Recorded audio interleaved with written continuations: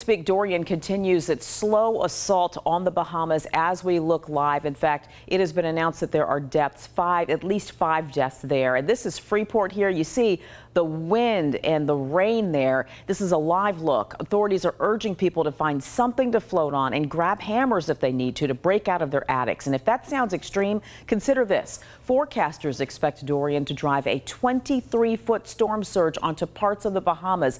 And this is a deeply personal story for one of our own. 13 News Now reporter Dana Smith was born in the Bahamas, and here's what friends and family told her about the conditions there. Widespread devastation across the Abaco Islands after Hurricane Dorian slammed into the Bahamas as a Category 5 storm.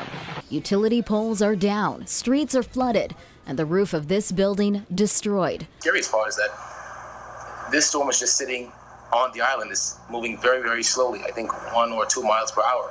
So people are concerned about how long this is going to linger around and how much flooding is going to happen. Bahamian journalist Kyle Joaquin is in Freeport, Bahama. He says flooding is a major concern as a lot of the islands have low-lying areas, and Dorian is bringing torrential rain and strong storm surge.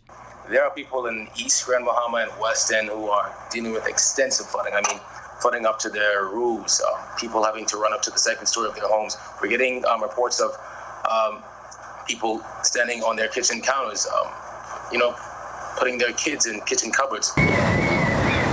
Some homes are submerged underwater, while others remain under the threat of rising water. Yeah, Abaco really got the brunt of Dorian. It's devastating. You can't even put it into words. And the sad part is a lot of them had to find shelter overnight. And so can you imagine running around in the dark trying to figure out where you're going? Your home has been destroyed. Bahamian Prime Minister Hubert Minnis said on Twitter, the devastation in Abaco is unprecedented, and Grand Bahamians are still feeling the impact. The focus for the government right now, he said, is rescue, recovery, and prayer. Dana Smith, 13 News Now.